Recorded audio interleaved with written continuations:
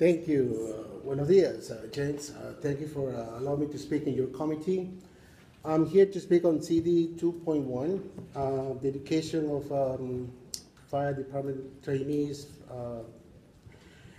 I want to make a friendly recommendation based on our strategy of creating diversity in our city of Toronto. I hear you talking about how difficult or simple it is to recruit members for minorities.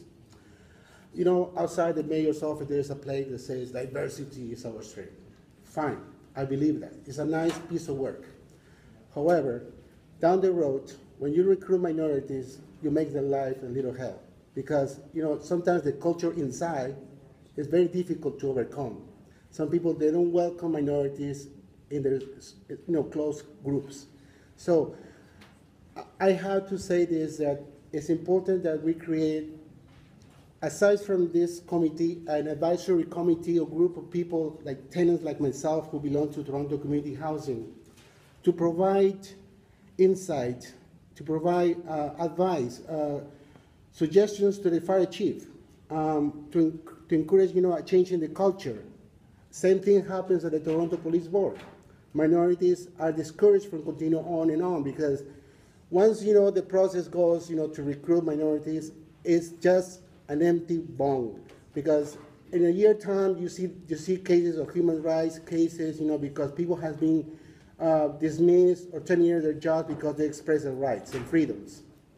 So my message to the fire chief, continue on with your recruiting process, and please take this consideration at heart. We need to have minorities involved, engaged in the process of selecting perhaps a new fire recruits. As a member of a visible minority like myself, I have been very much treated bad by the system, and I continue on and on. I know many people don't like me, my presence here. last January we have a little bit of a hiccup, but I'm here again. I'm back again. So Jean Sales, I believe you were on vacation today, but I'm glad you're here, you make it to this committee. I have an email waiting on your inbox. Please provide it to me because we are having a meeting in my building. Toronto Community Housing has one of the many false alarms calls in the city. I wonder if there's any way to minimize that amounts of calls of 3 trucks, 4 trucks coming for the false fire alarms.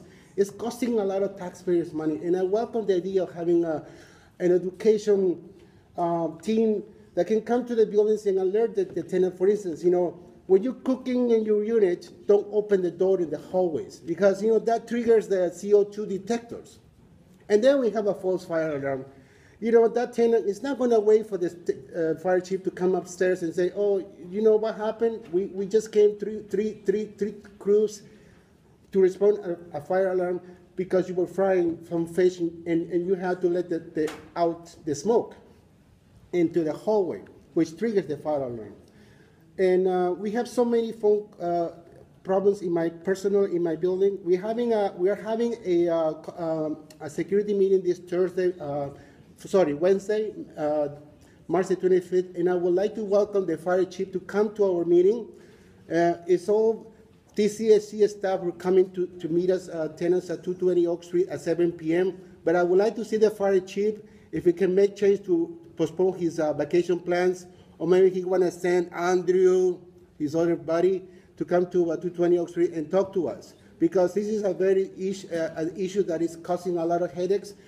We have 60 decibels of alarm going on through, blowing hard to the horns in the units, and 100 decibels in the hallway. So, can you imagine, if you are senior and frail and old, you're going to go, insane.